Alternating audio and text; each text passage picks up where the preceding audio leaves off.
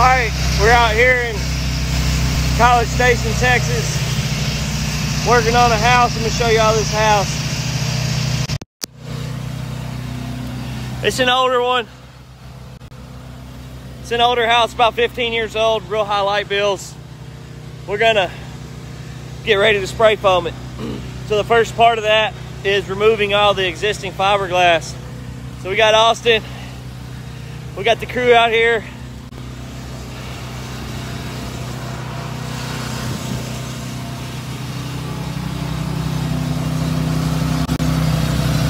It's gonna get loud, but I'm gonna show y'all what we're doing.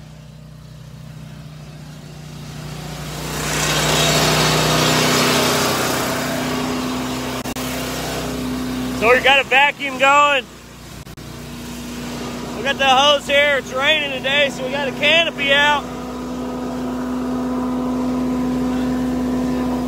We're filling this bag up with the old fiberglass.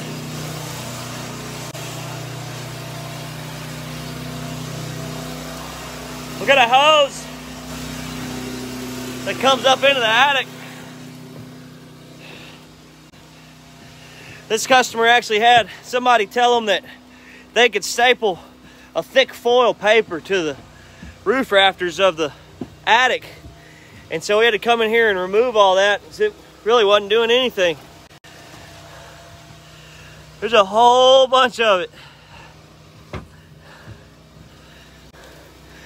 So that was step one. And then we've got to check on Chris over here. Make sure he doesn't go through the ceiling. Let me see if I can turn the light on. All right. What's up, Chris? You're live on Facebook. We're sucking insulation out. We're going to get it down to the bare sheetrock.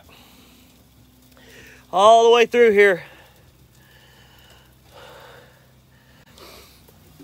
There's going to be no fiberglass left when we leave today. All this will be gone.